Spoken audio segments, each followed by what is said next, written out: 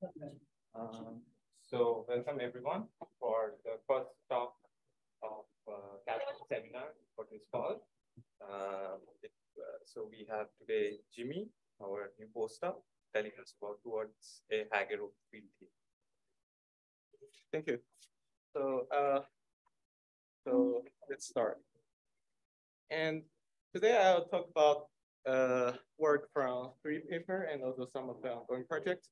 So the first of all, I'll give a brief introduction to some notions in monoidal category and fusion category. But to many of you who have already heard about this might be a little bit too elementary. But yeah, I'll introduce some of them.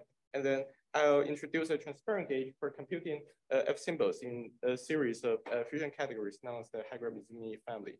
And I'll provide explicit solution for the Haagerup H3, but I'll also give some results on other cases. And then we'll solve for 1 plus 1D topological field theory with local operators and defect lines. And those defect lines furnish the symmetry of the Haagerup fusion category. And finally, we'll construct a spin chain whose interaction is described by described by projectors onto certain fusion channel of the Haagerup fusion category and study the ground state of a fusion chain. So first of all, we'll be thinking about fusion categories in terms of topological defect lines. So those are sort of like generalizations of ordinary symmetry operators. So remember that in the case of ordinary symmetry operators, you have some codimension 1 surfaces here in 1 plus 1D, they're just lines, and they can carry, they are labeled by group elements of your symmetry group. And when you encircle those topological operator, when you encircle a local operator by those logical operator, you're implementing the symmetry transformation prescribed by that group element. And one of the defining features for these operators is that they commute with the Hamiltonian. So you can deform it in your spacetime any way you want, as long as the topological line operator does not pass through any charge local operator or other topological line operators.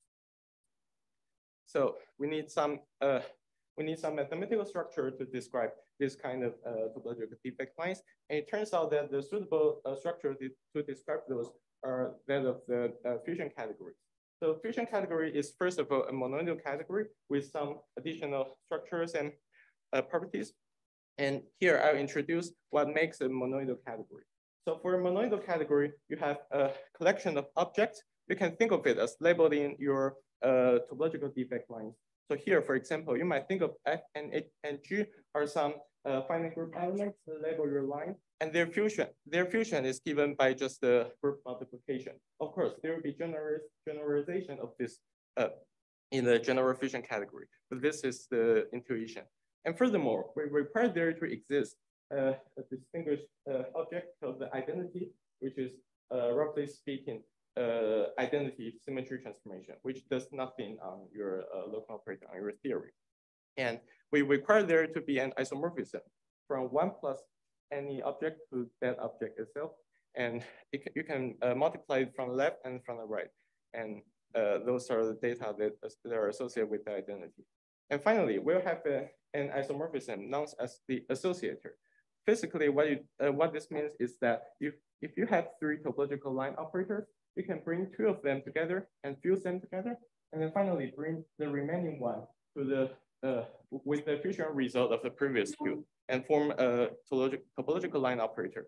On the other hand, you can do it in another fusion order, and these 2 fusion results should be isomorphic. Namely, if you perform your fusion in one order, your friend perform the fusion in another order, there should be a way to map your result onto your friend's result. So there is a isomorphism for this this kind of spaces. Just to make sure I understand. Okay. F and G are group elements or representation? So example. Yeah. So for vec G, either with trivial or non-trivial spherical cycle, they are just group elements. For vector space, it's graded by G. And for representations of, for the category of representations of finite group, they're representations. No, so I'm not asking that to be true. Yeah. And in fact, in the Haagerup, I'm going to talk about this is not true. Sorry? So what is the ordering and say like top diagram? A top diagram? So what Haagerup shows is that sometimes you can have F fused with G is not the same as G fused with F. The question is, how do you label that information? Yeah. So in order to label that in Haagerup, I'll give every simple object or isomorphism class of simple object a name. And then I'll just say that the simple object from this class and simple object from that class fuse into simple object from this class. So I give them names instead of I just write FG here. So here, this FG is supposed to just illustrate the property of fusion product in the case where it's a finite abelian group. Can you, like, for example, using representation of the product, you write it as a direct sum, yes. So that means that you have so that means that when you fuse two representations, there are multiple channels, right? And there are more than one object that you can put. Actually, maybe I can write on the blackboard or something. Yeah, okay.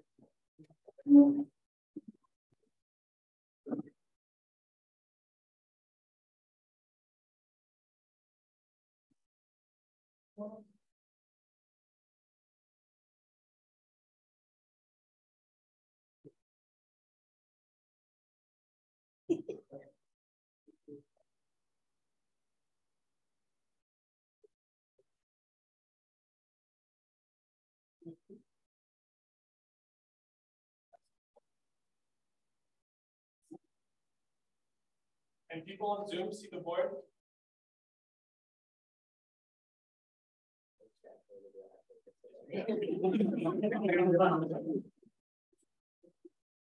Yeah, we can see it.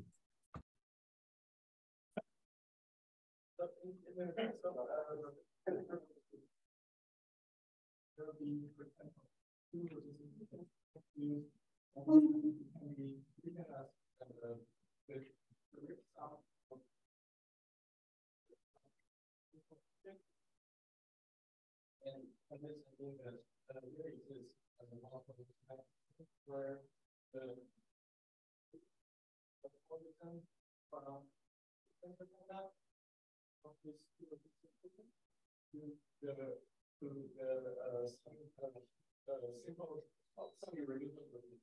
this is for example, if you just call it scheme, then you execute, and then you know that if there can be 0 or 1 representation, and this just means that you have a one dimension of computer for x plus m.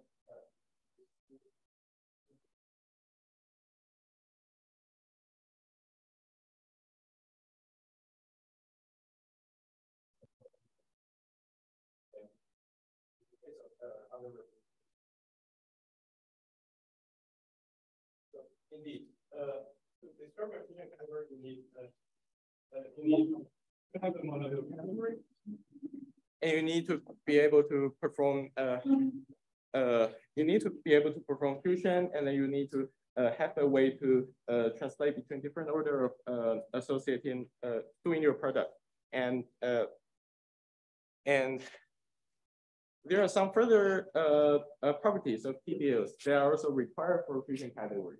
So for example, a fusion category is not just a random monoidal category, it's a monoidal category with a rigidity structure, which means that for every object, there exists a dual such that there is an empty map from X tensor with the dual Fx to 1, and also from 1 to the X dual tensor with X.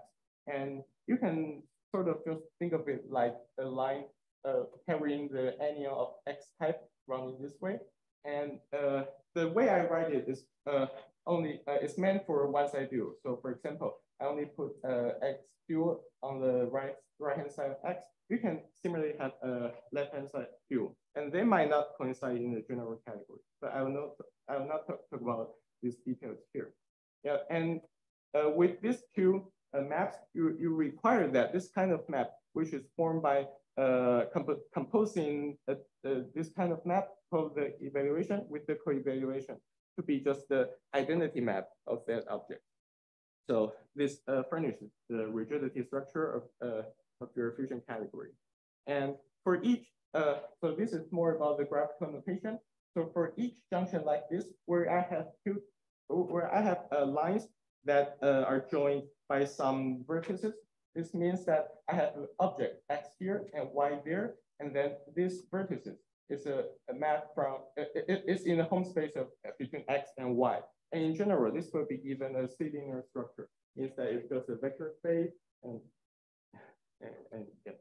And then finally, we'll require the isotopy invariance of our diagram. Means that if you have vertices and lines in your manifold, and you can twist the lines in arbitrary different way, and the reason this gives the same result is precisely because the rigidity structure and some other axioms in the definition of the fusion category. So those are some of the properties of fusion categories that I described in terms of topological defect lines, but they are by no means complete. So if you are curious about the complete definition, you can look up, or I can just tell you.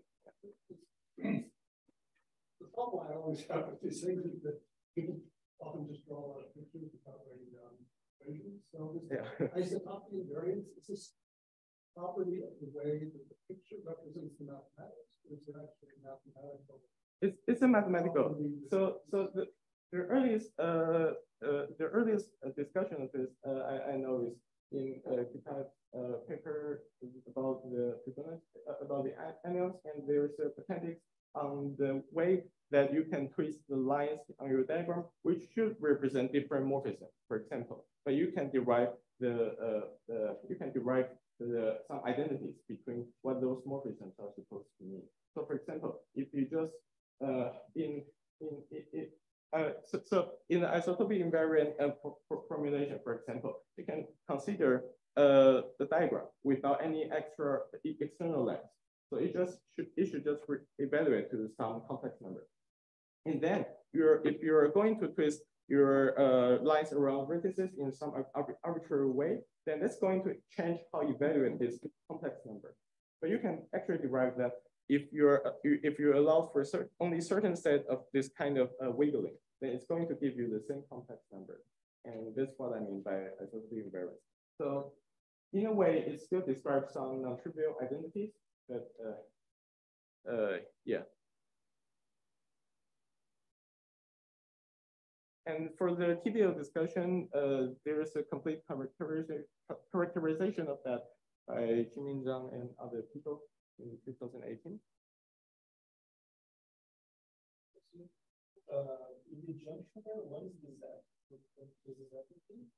Oh, so it's part of the data in your fusion category, actually. So in every category, you have objects and morphisms, and F's are in one of the morphism spaces between X and Y.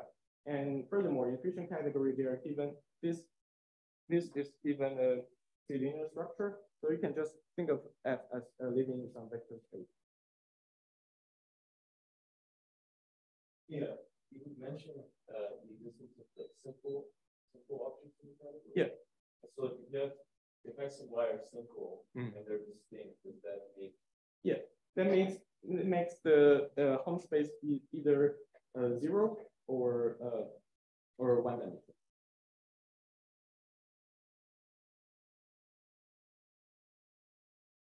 Actually, you can relax the one-dimensional assumption to get more general categories, but here the home space between X and Y or one-dimensional X and Y. So for simple objects, you can just think of it as to reduce for representations of your parameters. So one of the data that we should solve for is the F symbol. So in basically it describes the what associator do to different configurations of topological defect lines. And you can ask yourself this question. Suppose I just write down a random collection of simple objects, and we just ask for them to fuse with respect to some fusion rule that I just like. For example, you can write down the Fibonacci fusion rule where you have only one and another object tau, and I ask for tau to be fused into one direct sum with tau.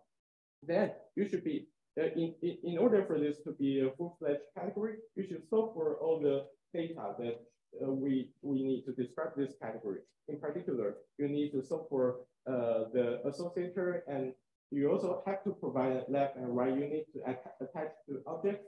But the left and right unit are sort of more trivial than the associator. And solving for associator, even a fusion ring is a non-trivial task. And here we'll do that with the Haagerup unit family up all the way to the case where we have like 30 simple objects. So the F symbol, as you can see, it describes two different ways of fusing objects x1, x2, x3 into x4. And therefore, it should correspond to the associator isomorphism that I just described. So in particular, this matrices, if you regard it as a matrix labeled by x1 through x4, and with the row and column index x5 and x6, it should be invertible because it provides an isomorphism between these two vector spaces. And one thing I did not put on this diagram is that there should be, in general, choices of bases at each vertex, because as I said, those morphism spaces are linear. This category is linear, so those morphism spaces have the structure of a vector space. So you can choose between different bases of your vector space, and they'll change the numerical value of F symbol, but they should still describe the same category. So I did not put those choice of bases here. I assume this choice has been done. And so we should solve for the F symbols for the category we're interested in. And there's a constraint to this kind of F symbol isomorphism.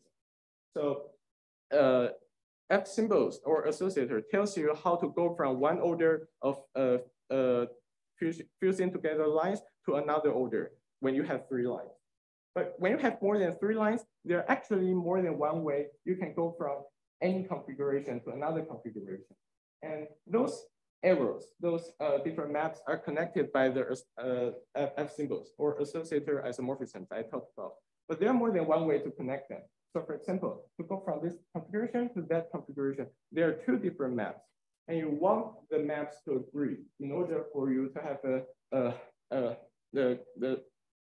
a good definition of arbitrary diagram. And this particular case here is known as the pentagon equation, which requires the diagram to commute, or this 2 sequence of maps to give the same answer. And it turns out that if your associator or your F symbol satisfies the pentagon equation, then arbitrary diagrams built using the F symbol and also a joint of unit is going to be, you can unambiguously evaluate those. And so if we can solve for the pentagon equation, then we know the data that we need to define our fusion category. And this is a hard equation to solve, as I said before. So those X labels are just simple objects in your fusion category. And for Haagerup, you have 6 simple objects. And this equation, this is on face value order n to the 9 cubic equations, because you can just plug in different x1 through x9, and they will give you different equations. And furthermore, the number of variables is order of n to the 6, where n is the number of simple objects in your fusion category, as I said. So of course, there are vast amount of redundancies in this F symbol description. For example, if you change the basis, for example, you rotate the basis in some of the vertices, then you are going to arrive at different set of F symbols, but they still describe the same data. So they are subject to some gauge redundancies. But still, the equation has a lot of variables, and there are a lot of them. So we're going to introduce a notion known as transparency. So it's already been known for a while that the F symbol enjoys some symmetries, and you can use to facilitate the solving of the equation. Also, I just noticed that in your paper, and when you already described the categorical symmetry in your appendix. Yeah. So the reference I list here is sort of a mathematical reference that is supposed to rigorously prove the categorical symmetry of F symbol in the fifth class of fusion category. And so there are some symmetries, but we still need more in order to solve for a category that has many simple objects. So motivated by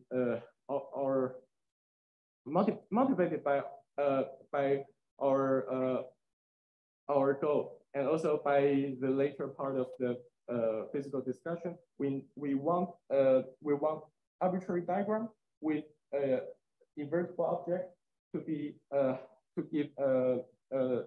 to give identity when you transform the diagram using the F symbol. This by this I mean that, for example, if you have a configuration like this, where you have 3 lines, you have 4 external lines, and it's a little bit too hard to distinguish between the orange and the pink. But the pink is supposed to just mean some generic simple object, and the orange line is one of the invertible objects. Then when you shuffle the order of the orange line and the pink line, there's supposed to be some F symbol factor here, which is the isomorphism between these 2 configurations. But we require that there to be a gauge for this to vanish, for this to be identity. So you can trivially perform this kind of operation without introducing any factor. And furthermore, for this kind of situation where you have 2 lines running in parallel, you want to attach the invertible line to the generic line I just drew here. And you want this also to be identity without including any extra factors. And this is different from the requirement of strict category for those who know strict category, because we still want our category to be a skeletal category, means that each isomorphism class only contains 1 object.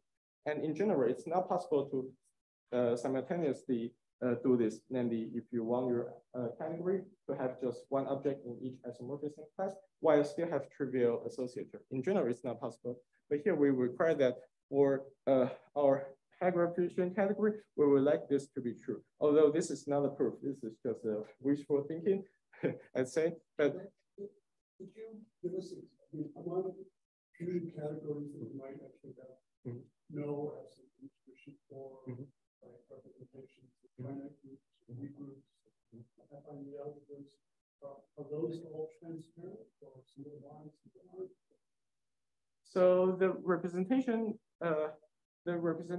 category of groups are not transparent, I think. And finite groups, weak groups? the finite groups with a trivial triple cycle, the vector space created by a finite group with trivial triple cycle is of course transparent because it's already equivalent to a skeletal strict. So the associated is just trivial there. And for the vector with a non-trivial 3 cycle, I also don't think it's possible to make it transparent. So there are some examples I look at, and I guess it's not possible really for them to be transparent there. But it turns out to be possible here.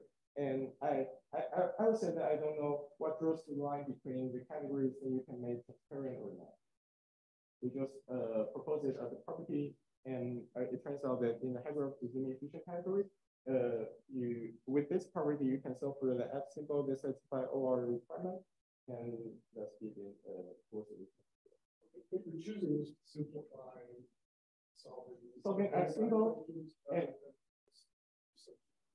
there are also some physical principles. Although it's not that physical, it's more like the diagrammatic manipulation, where later I talk about something like this.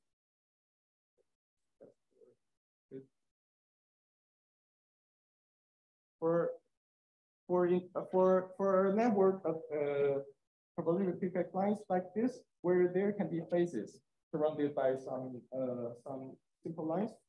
And you can nucleate something in the middle because you know that so invertible lines, a circle of invertible line should give a constant dimension of that invertible object, and it should be 1.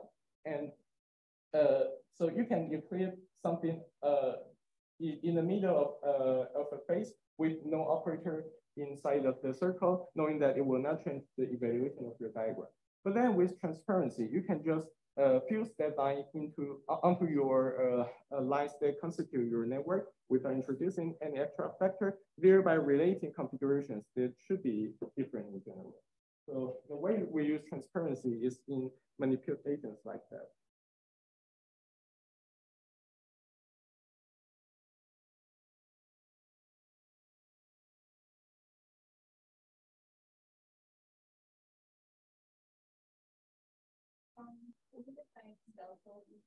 Yeah, so skeletal fusion category means that each isomorphism class has only one object. So for example, in your general fusion category, you have isomorphism classes of objects, and then you just pick one from each of the class as your representative. And with the appropriately chosen unitary morphism, you can show that it's equivalent to the categories of different objects. And similarly, you can show that any category, monoidal category is equivalent to a strict one, where the associated isomorphism is just trivial. And so again, you're changing the object content of your category. What do you mean by verbal? Oh, yeah. So yeah, that's something I forgot to define. But here, I say that in a rigid monoidal category, I require every object to have a view. Let's say you have this kind of morphism. It's an X times X bar. When this morphism is an isomorphism, then X bar is X is I call X to be inverted. So when like you're considering like the morphism between X and X bar. Oh, what is this? Oh. That's when you're considering morphism between X and X bar. The morphism between X and X bar. So in general, X bar need not to be in the same isomorphism class as X. Yeah. So if you're just talking about general X, then the morphism space may well be empty. Yeah. But the notion of invertibility I talked about is good thing because as a group operation versus multiplication in continual ring. So in group, you always can find an inverse element to some element such that their multiplication gives 1. But for example, in the category of representation, example you talked about, you have a spin half representation, 2 of them gives 0 plus 1. But there is not an inverse representation so that they can become trivial. So that's basically the notion of invertibility.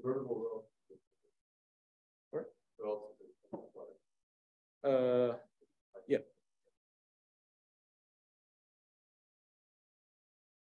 Yeah, so in particular, the Haagerup fusion category contains a Z3 cyclic group as a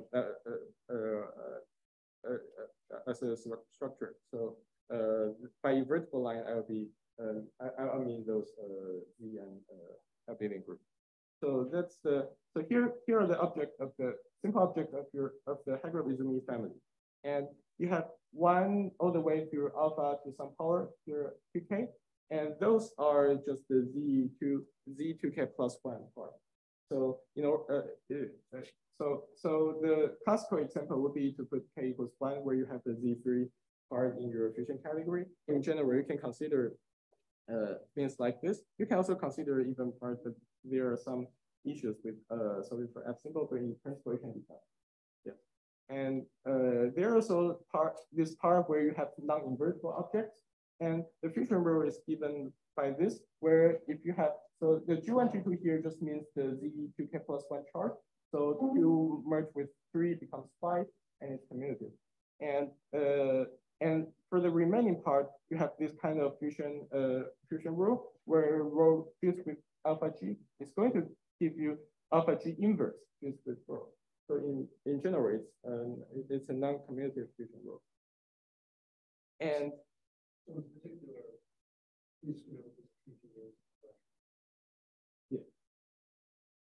And so, as I said, one can consider the Haagerup fusion category or the whole family first proposed by Izumi, I think, all the way to some higher order of the finite Billiard group. And the A4 and F4 here I mentioned are, so let me explain this. So as I said before, there are a huge amount of F symbols, which obey a huge amount of pentagon equations you have to solve to actually get the data for your fusion category. And if you remember, it's something like n to the 9 for the number of pentagon equations and n to the 6 for fusion for the F symbols. So here, in principle, with n equals 3, you should n equals 6. Sorry, n equals 6 for Z3. You should have something like order 6 to the 9 pentagon equations and 6 to the 6 variables modded by the gauge redundancy. But here, after imposing the transparent condition, which relates different F symbols that differ by attachment of invertible line, and also using the tetrahedral symmetry in the literature, we're able to reduce the variable that we want to solve for to this kind of number. So it works roughly like n squared, and it's a huge amount of reduction that enables us to algebraically solve for the value of the F symbol, not just numerically. What A4 and S4? Yeah.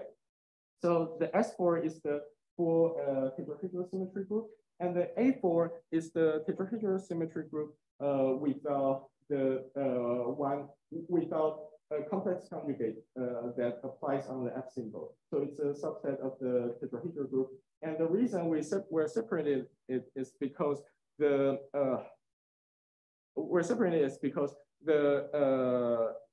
complex conjugate part should introduce the so the complex conjugate will introduce the conjugate complex conjugate for F symbol, and it's going to double your variable because now you have to consider in general complex F symbol, and those can be split into a real and imaginary part, and that's going to make our system harder to solve. So within the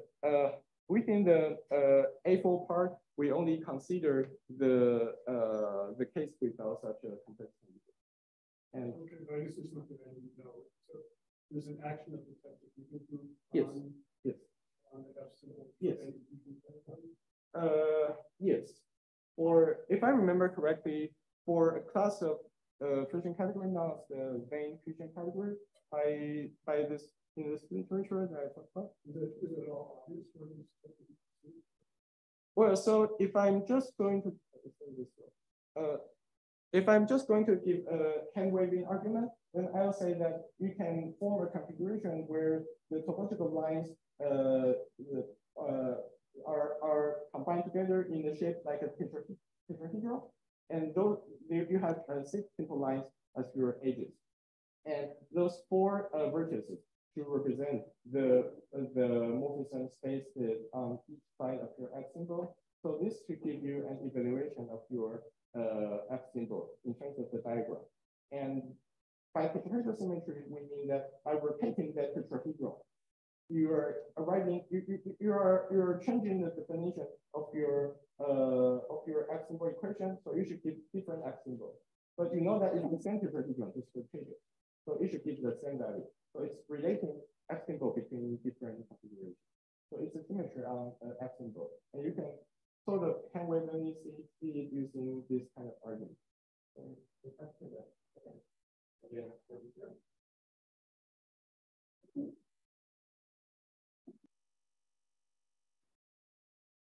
So F symbol is in that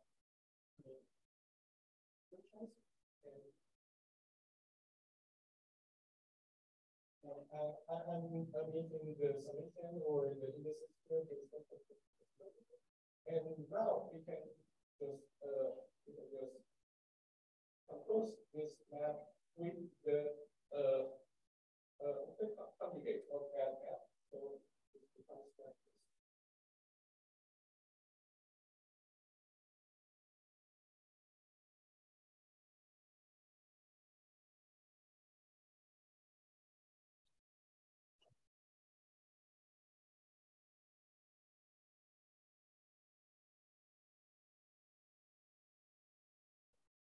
And then finally, you can put the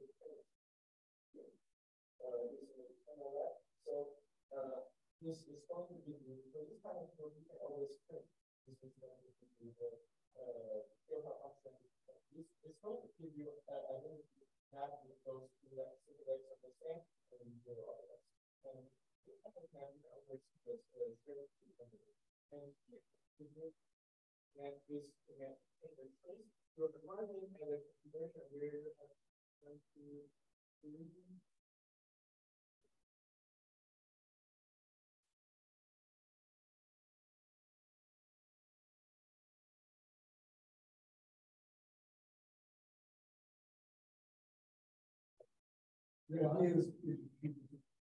Yeah.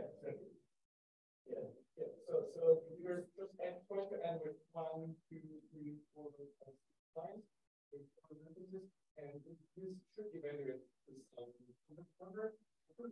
This configuration where each vertex has 3 lines connected to it, and you have 4 faces. This is the one in the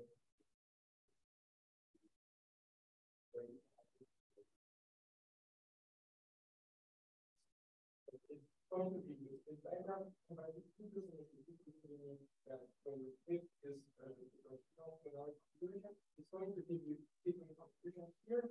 Also, here might also give you different labels.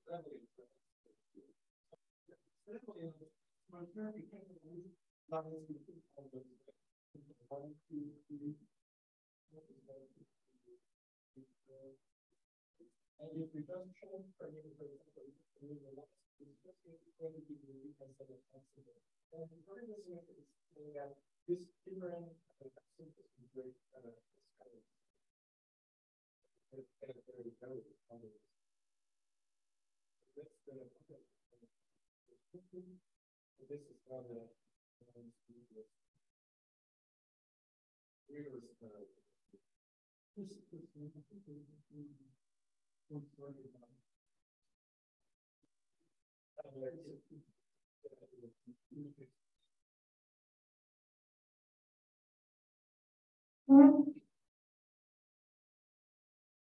Yeah, so we have topological symmetry, we have transparency property, and we reduce number of variables. And after reduction, you can just see that all the F symbols are either trivial or can be deduced from the set of 9 values here. And yeah. So actually, so not only do I consider odd, but actually it's easier to solve for the F symbols. In the case for 2k plus 1 is actually a prime.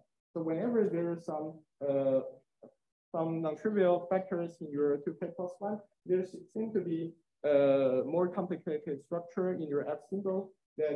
So in the end, I'm going to use just some algebraic reduction grouping basis to solve this system of categorical equation. It turns out that it's easier to do that in the case where 2k plus 1 is prime, then it's not prime, and it's easier for the odd case than the even case. But there's nothing preventing you from doing so for the even case. We also solve for the, I remember Z4, for example, but it's not possible for us to push beyond Z4 simply because of this implication in the algebraic equation.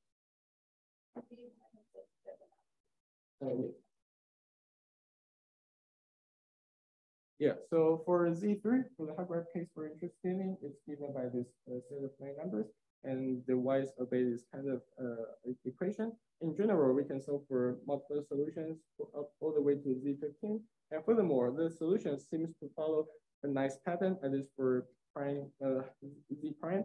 And the solutions we found are given by roots of polynomials, like coefficient in this rational field joined by this square root.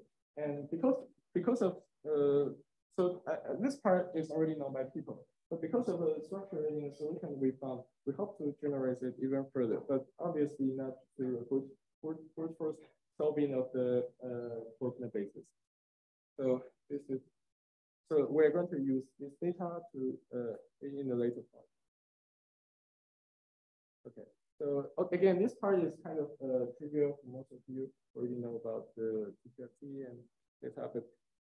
So we're going to use the Haagerup fusion category to give 1+1D topological conjugation theory with local operators and defect lines. And the defect lines may end on defect operators, they're point-like, or it can, or maybe it doesn't end at all. And so without defect lines, it's already known that those 1+1D DPRT can be described by a commutative Frobenius algebra. So the algebraic structure of commutative Frobenius algebra requires the existence of, for example, the product and evaluation, and such that you have this kind of relation where where the product and the pairing gives the same result for different configuration. And on the TKFT side, you can think of this as a consequence of the topology, because if you require your product to be given by this kind of pair of pairs configuration, and your pairing to be given by the evaluation composed with the pair of pairs, then it's going to give you two configurations where you have three circles that maps into the ground field, and that should be the same no matter which order you perform the operation. So that's guaranteed by the topology. And here, in addition to the local operators, we also have defect lines. They may or may not end on point-like operators, and there are some consistency conditions on the data that we use to describe those defect lines and defect operators. And there are two very important consistent conditions, and I'll describe where they come from. So in general, you want to put your theory on a manifold with maybe a manifold of DSP. And you can draw lines on the manifold, and the lines may end or may intersect with other lines. And you want to be able to cut this manifold into a lot of pair of pairs, and possibly some pairs that's homomorphic to this, such that you can evaluate the result of each pair of pairs, and then you can compose them together to have the evaluation of your configuration on a generic manifold. But we all know that the way to cut a manifold into a pair of pairs configuration is not unique. There are multiple ways to do this. And in particular, people show that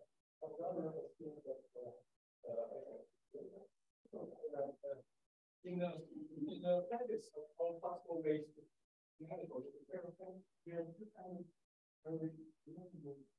One is to go from this kind of fourth function here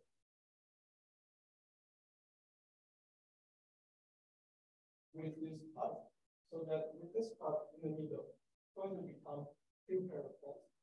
And you change it to another configuration where you cut it horizontally instead of vertically.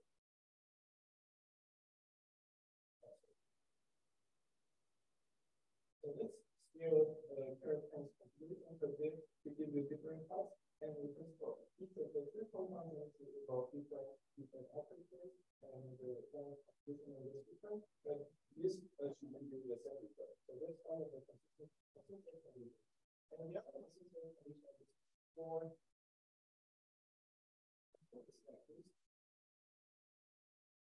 if you cut any of the cycle here, it's going to give you a pair of pairs, because you have two values on here, and one values one function is, and you have two different one cycle features. Either you choose this one or you choose this one. They're going to give you a different configuration. And this is to be through this move. And those are the two concepts we on our configuration of defect operators. So the first one, the top one, corresponds to the force function sphere, where you have four defect operators at the end of topological defect lines, and then you cut it, and then it should be the same as another way of forming the product of four defect operators and cut it horizontally.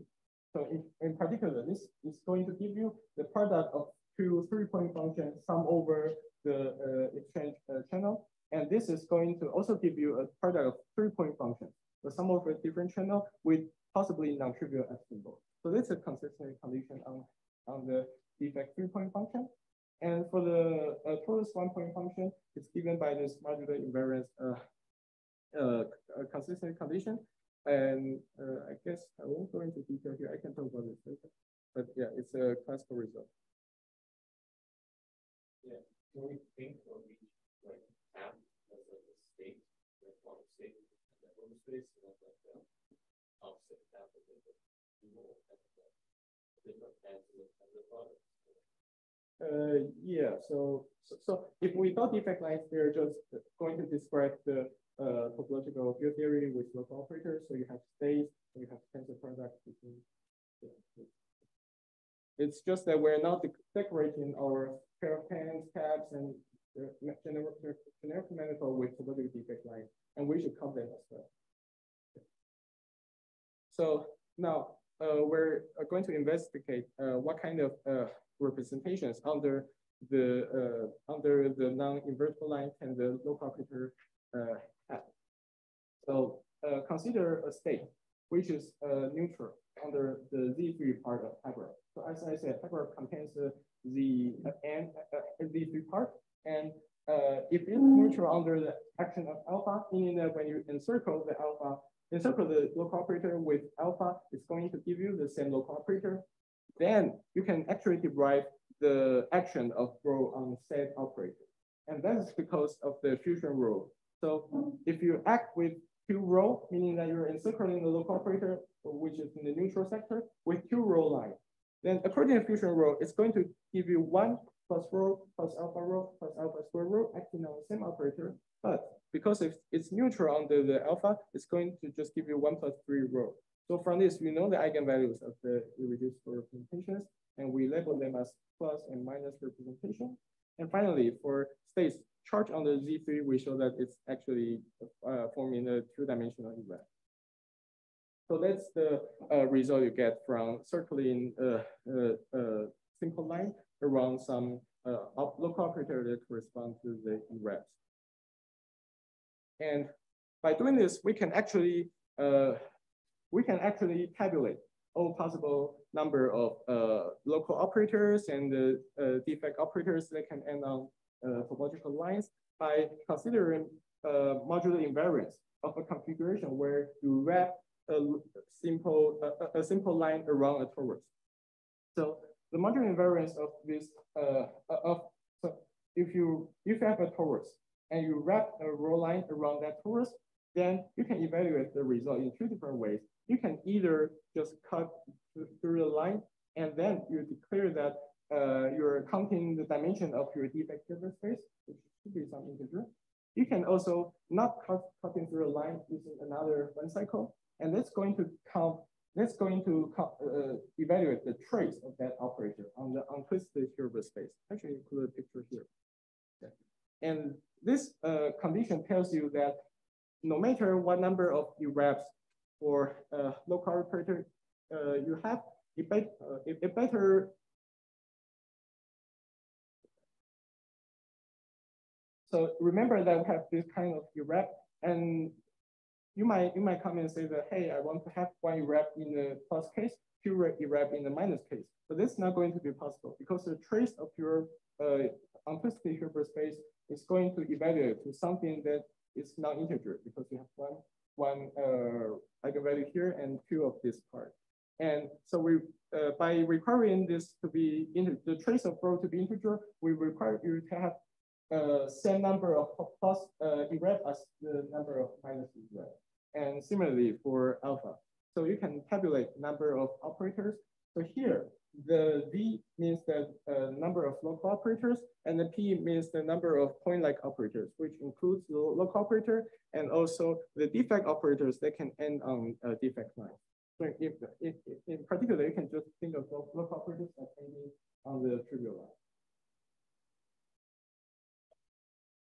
And we're going to study one case here where we have 3 we have 6 local operators, and in particular the invertible line, which are labeled by the group element alpha and alpha squared, cannot end at all.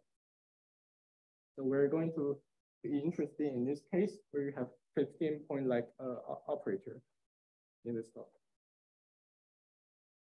So we have some OP data among the local operators and defect operators, and here so the quantity highlighted in blue are the things that we should solve for, and the way to solve for the constraint on this quantity is by using associativity. For example, for the local operator, we know that they are described by the algebraic structure of the Green's algebra, community for Green's algebra. So if you have 3 local operators in this set, and this contains 6 because A can be 1 or 2 in the case for interesting.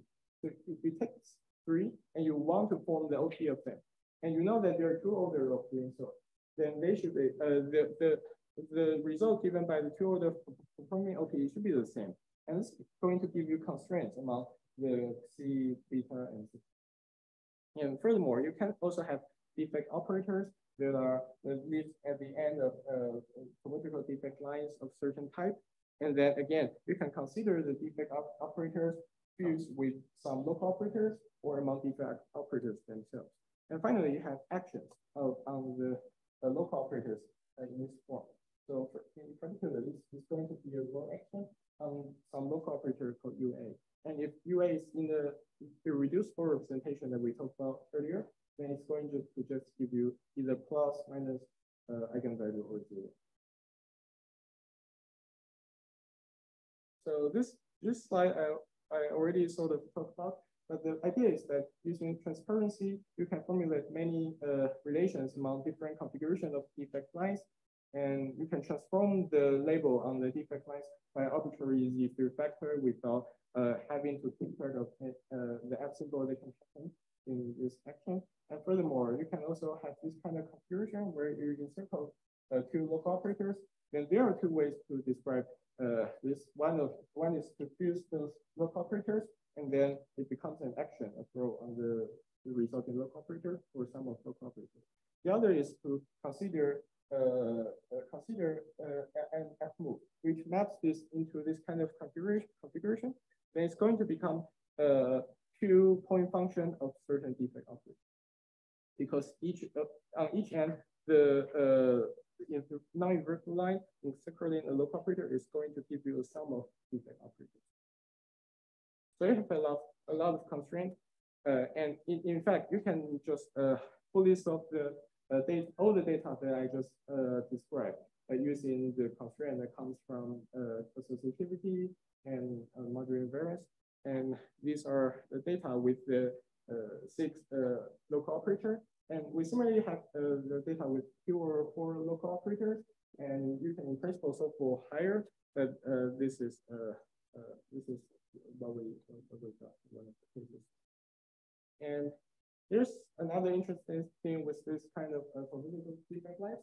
So we've been talking about manifold with a boundary, but if your manifold is with boundary, then in principle, your defect lines can also end on boundary. And what this means is that the boundaries are prescribed with some boundary condition for your theory. And when the topological defect line ends on your boundary of your manifold, it's going to possibly change the type of boundary condition on your manifold.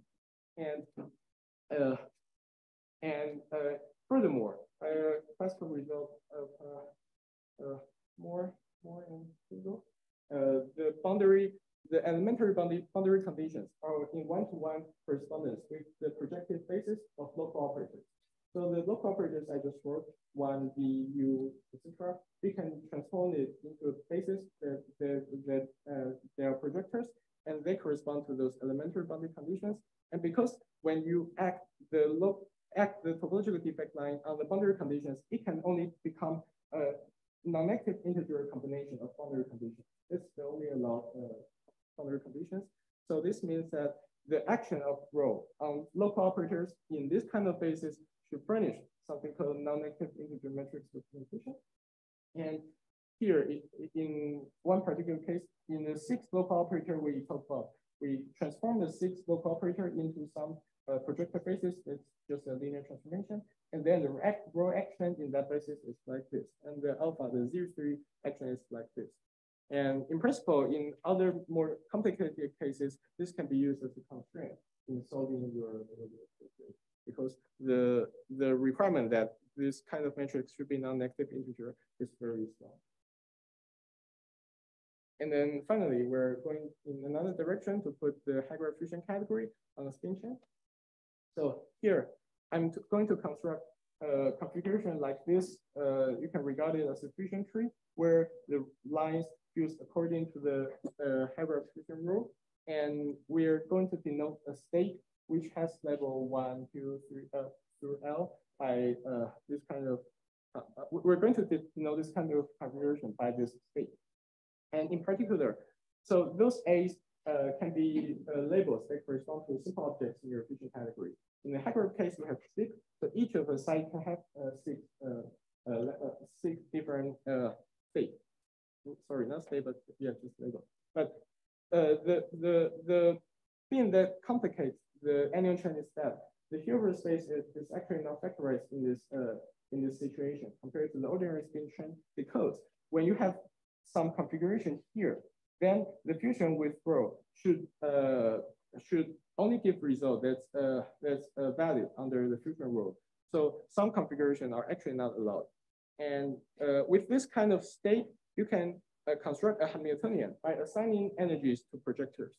By this, I mean that consider an ordinary spin chain, for example, of spin half particles, then you are going to, so you can write each of the nearest member coupling in terms of projectors onto total spin 0 and total spin 1 subspace.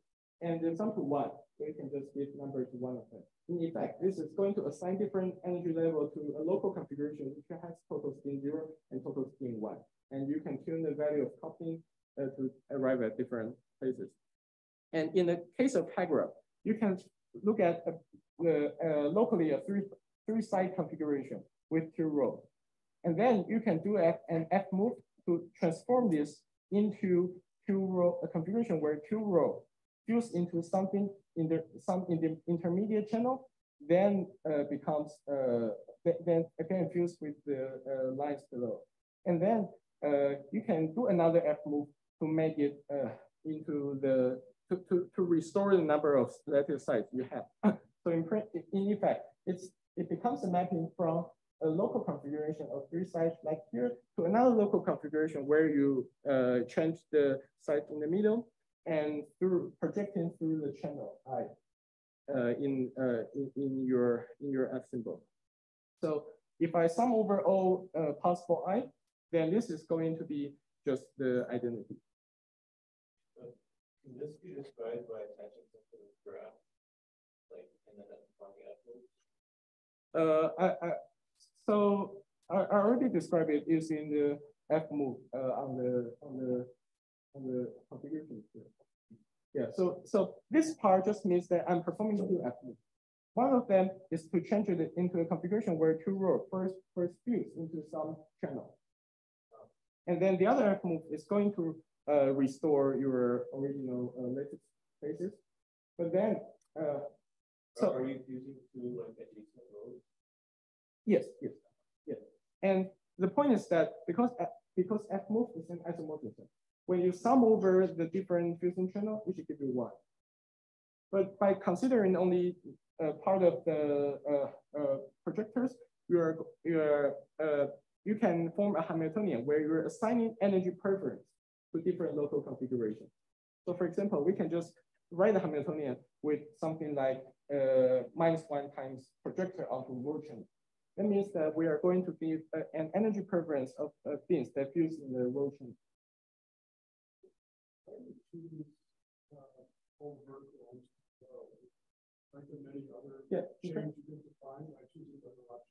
In principle, you can. And actually, there's a Z3 symmetry that's intrinsic in Haagerup. You can just change every row into alpha row and alpha square row. It's going to give you the same fusion chain. But in principle, for that still, yeah. There's still things that are not equal. If you just apply the global Z3 change, then it's going different. Oh, you're going to put alpha. Well, if you're going to put alpha, then there's only one. So there's only one allowed state if you're going to put alpha there, because if you start with say row A1 row, let's put A1 to be row. Then if those are all invertible lines, then the A2 through AL will be determined through just multiplication. Yeah. So there's just one state in your input space. And here we are considering this configuration, and we are going to write down our Hamiltonian using projectors. And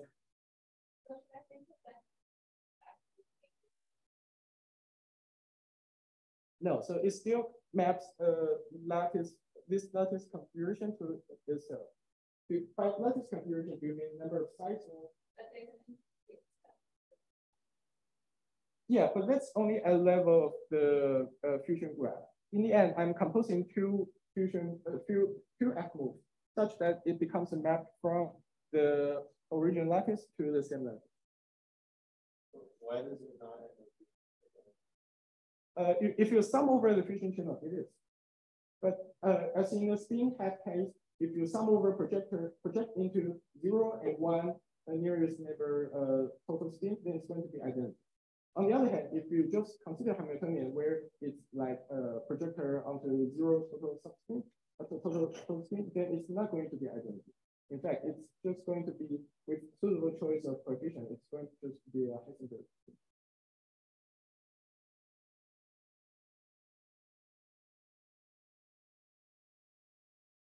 Yeah. So here the numerics we're doing are using the matrix product step approximation for our state in this Hilbert space, and we're using DMRG and also exact diagonalization to find the energy associated with ground state and excited state. I won't talk about the exact diagonalization here, but the idea is that so as I said, we're forming a spin chain where each side is labeled by the simple objects in your Haagerup fusion categories, and particularly those 6 guys. And then we're putting a hard color on the bound dimension of those matrices. And this, in fact, limits the entanglement entropy of the answers. And furthermore, we're going to forbid this kind of wrong fusion channel, because you know that one fused with row cannot be 1. We're going to forbid this kind of fusion channel by putting just a penalty term in the Hamiltonian. I guess you can do better with some other architecture of matrix product state. It's not completely factorized, but I'm not aware of this. So I think that.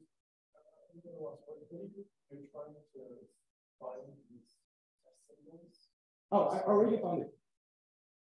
What is the yeah, so we're interested in some physical phenomena that has the Haagerup fusion category C. Some physical system, which may have some phenomena. At first, I talked about how to find that symbol that gives you the data for the Haagerup fusion category. It's just like you find the data, then you need to describe something with SU2 symmetry. You find errats, you find the coefficient, you find stuff. And then I write down 1.20 topological field theory, and those lines in that topological field theory fuse according to the rule of Haagerup fusion category. And I'm asking myself, what kind of theory can I get? What number of one state are we allowed? And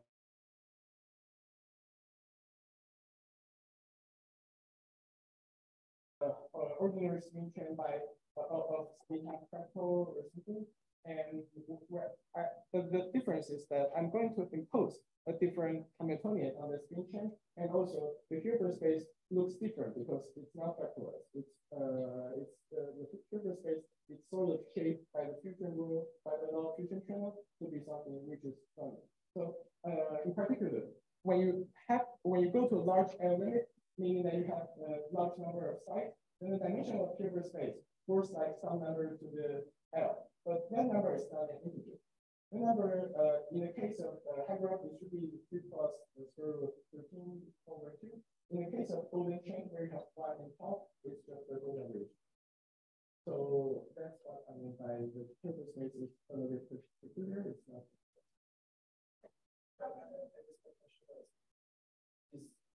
So I thought the spin chain was like a sort of auxiliary clutch. Oh, it isn't to talk about a QFT with these freedom rules, and I just using the spin chain is like a way to put it back. I'm just literally doing something. Yeah, I'm literally just doing something. I already know the data here that I can write down my Hamiltonian with. And then I'm going to ask myself, if this spin chain has this kind of Hamiltonian, this kind of symmetry, the categorical symmetry, what ground state, what cycle state am I going to find? And what's the critical behavior of such spin chain? Are there phases on the phase diagrams that I can explore in the spin chain and many other things? So I think there's a kind of larger motivation we talk about. Yeah, if you find in the CFP. Yeah. Yeah. Motivation. Yeah, in this talk, I'm not going to. I'm not really going to talk about subvector because I already feel that it's not going to fit all into this talk. But here's motivation from the subvector theory where people classify the algebra and they found that so subvectors are algebra with vectors are algebra with the subvector is the substitution of vectors. And they classify this by computing something called the index. And in certain cases, one can show that all the non-subvectors fall into some infinite values that you can write down information for. But in other, for the other index values, things become a little bit more exotic in that one can find subvectors that does not really fit into any non-classification values. And one of such subvector, in fact, it's probably the earliest that people thought is a Haagerup subvector. And in terms of quantum theory, I have a lot about the Haagerup. I know that people have been trying to construct a component theory with this exact subvector as the vector. So that's the original motivation for studying Haagerup and syntactic. And people, after that, people also found other vectors that are also not part of the family, and now Haagerup has more friends. And I think for all these subvectors, the existence of the CFT that encompasses this algebraic structure is not known. It's an open question.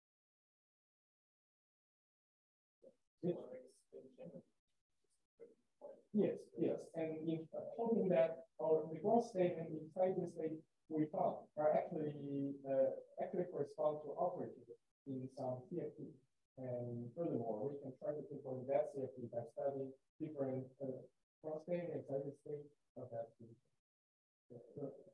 So that's one of the motivations for this solution part. How do you see that this chain has the Haagerup symmetry? Like the Hamiltonian. Yeah, so showing the Hamiltonian compute is a little bit tedious but conditional. So for example, we can consider this kind of fusion diagram, but write down additional simple line benefit.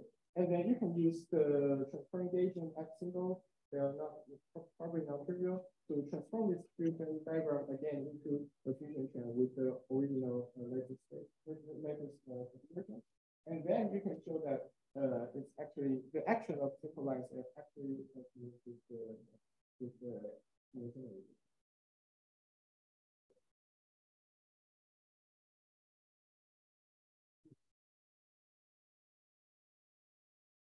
yeah, so the method we use to study this spin chain is by using the MPS in combination with the density matrix randomization group. So with this kind of ansatz, you want to minimize the energy for a state, even our projector Hamiltonian. And then DMR2 does this by iteratively replace each of the matrix block by something. that should minimize the energy locally. And then you sweep through all the matrix block that together gives you your matrix product state. And then you hope that after many sweeps through those matrix blocks and replacing each of them, you're going to find something that is very close to the ground state of your Hamiltonian. So here are some of the results from the MPS and the DMRG study of this chain. In particular, one of the things that you can study is the dynamic exponent, which is the relation between the energy gap and the lattice state. And you can, if the dynamic exponent here is close to 1, that's a very good indicator that you're arriving at something critical here. And you can also study the entanglement entropy, which you cut. So here's something I forgot to mention.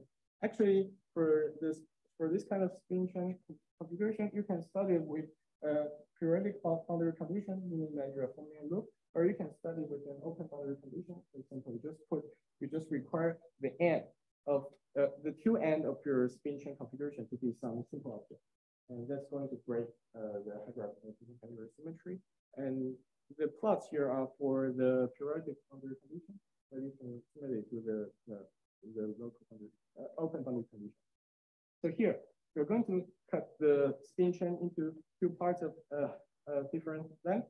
So by varying the parts, by varying the cuts, you vary the length of two different parts, and starting from 0 all the way to, again, 0 for the whole spin chain, you have different entanglement entropy between those two parts. And then if this theory in the large L limit is going to describe a conformal theory, then we know that it has a certain scaling of the entanglement entropy with respect to the length. And the thoughts here are the DMRG operation that I just described, where you iteratively replace each matrix block in your MPS approximation by a new matrix that lowers the overall ground state energy.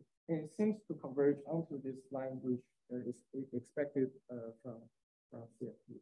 So that's one of the indicators. And furthermore, as I said, we can just compute a lot of states, the ground states, excited states of this spin chain. And there are some peculiar features. So first of all, this is from, I think, 15 sites. And there are some peculiar features.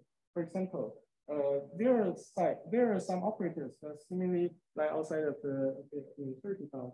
But in our DMRG experiment, we actually found that the ground state and the excited state behaves very differently, depending on whether the length of your chain is 0 Mach 3 or non-zero Mach 3.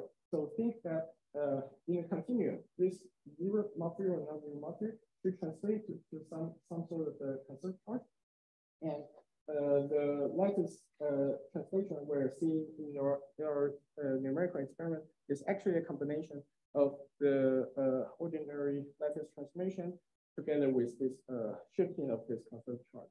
So in this sector here, where you have momentum is exactly 5, which is the length is 15. So this should correspond to a unit shift charge in a continuum limit. And we are proposing this because we also have the numerical results for this length 12 and length 18 and other spin chains of other length. And we all see some states. They are exactly at the L/3 location. So we think of it as operators, coming from operators in the shifted Z3 charge sector. And you have operators, you have your vacuum, and this operator here, which it's almost directly on the place where the component dimension and the spin is equals to. We identify that to be the space tensor in the positive CFT. And one can, in the future, one can also consider varying the coupling. So as I said, we construct this Hamiltonian by writing out a projector using X symbol, which comes from our earlier presentation. But there are more than one projector space right now. In the Heisenberg station, there are only two projectors, 0 and 1, and the sum to 1. So you have only one independent projector. In the Haagerup case, it turns out that you have 4 projectors to sum to 1, like this in our configuration. So this means that you have 3 independent couplings you can tune. And by varying the coupling, you're going to see the how the ground state and the excited state change according to the tuning. And in some region of the coupling space, we're actually seeing some degeneracies in the excited state that persists in a 2-dimensional area. So that means there's some sort of phases in this kind of spin change. But this is very preliminary. So more data is needed in order to have a more rigorous statement. And the first next step is, of course, to identify the safety realization of the data we just found. And actually, at first, because of the numerical result that the critical theory seems to have a conformal charge Q, and also we identify something that seems to be a current in our physical spectrum. We think maybe it could be an orbital of some CFT living on force, and this gives rise to Z3 orbital. So this gives rise to the Z3 symmetry. The newer results seem to suggest that this is not the case. So it might still be a CFT, but maybe more refined. And also, as I said, in a transparent gauge, we are able to just compute the defining data for the Haagerup using the fusion calculus all the way to Z15. And in principle, with more computation power, you can do more. But more importantly, there seems to be some very simple structure lying in this F symbol. So one thing that might be possible is to just write down an answer, explicit answer for the Z2k plus 1 F symbol, and then solve for the result, solve for the F symbols analytically. And this will prove the existence of the whole family of Haagerup resuming, at least with the order of the Affiliation group on. And this is one of the next steps. And of course, you can also use the F symbol from other Z2 and plus 1 chain. Use the F symbol from those categories and then construct similar chains and to study the phase diagram. So there are many directions to go from here.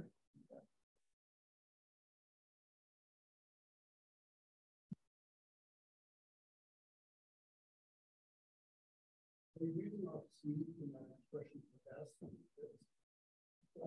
Yes.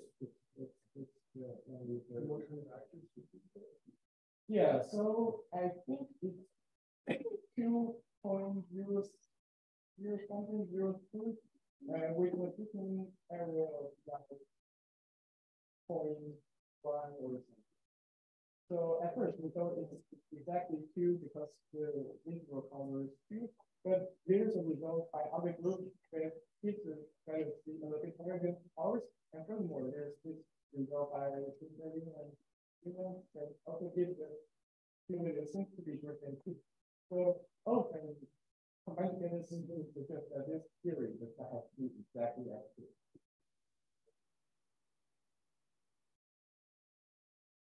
Did you find several different valid estimates or the same? Like, did you find several different valid estimates, like equivalent estimates? We exhaust the possible estimate under the assumption estimate. So then that spin chain was for like a particular different choices. Yeah, so two of them I believe to keep the same result. Two of them, so the two of them are in the same fellow orbit, which means that there is something action and them. I believe they should give the same result. So we haven't run it on some of the longer extension yet because and the other two for the Haagerup are actually non-unitary. And for those guys, I'm not sure.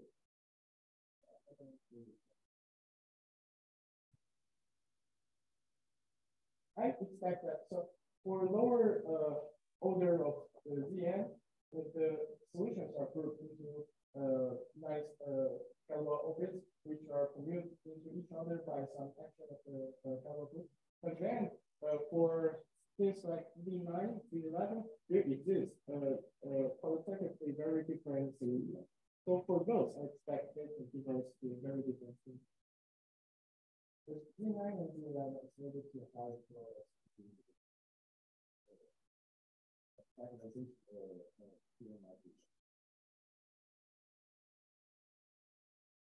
Just to understand better what you said about that chart. So your results were consistent with two, but other results. Yeah, our result is yeah. So basically, I think synthesis result is not consistent with the solution. And the other two, I don't know, referring to the paper and yes. European collaboration. Yes. Okay, also found. The final value, which is greater than C equals slightly greater, but with the error interval that includes the C equals C. So we thought that this indicates that it's not C. So the result is not. So two out of the three results. Yeah. Do you have any other? You mean apart from more reason? No,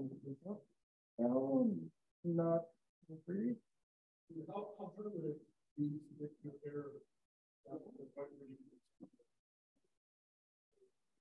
Six. Oh yeah. So one thing to do is just to run a longer chain and that can possibly be done in the process. So the longest chain I think we run for a week. I think after we can run for longer.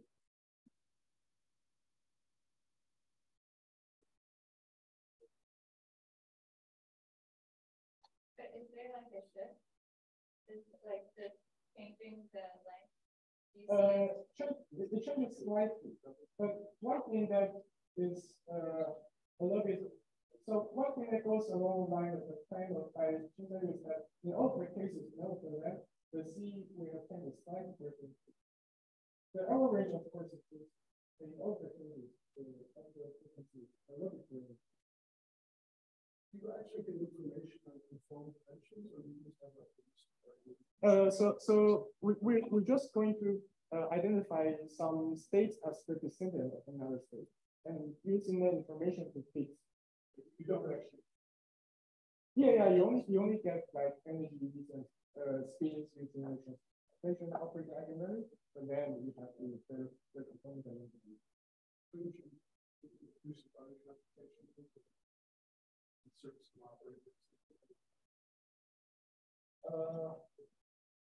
For the translation we do, but for the component, you need to insert some operator that is in the yeah.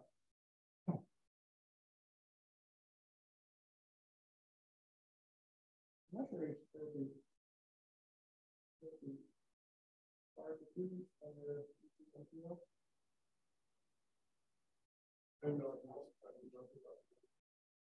yeah, it seems like it would be interesting to know something about this.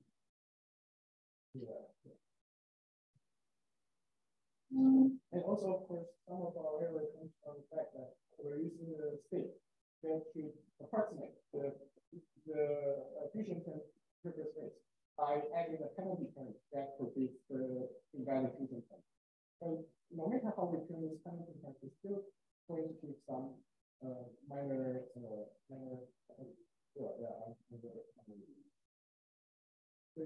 if people can correctly find the ground state using the non-vector space, using other n-plus simple, then they will be.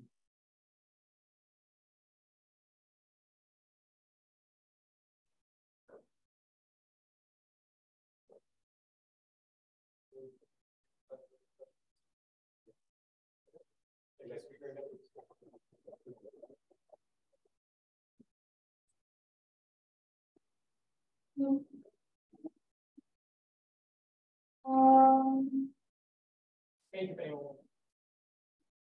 Yeah, today. Thanks for starting it. Yeah.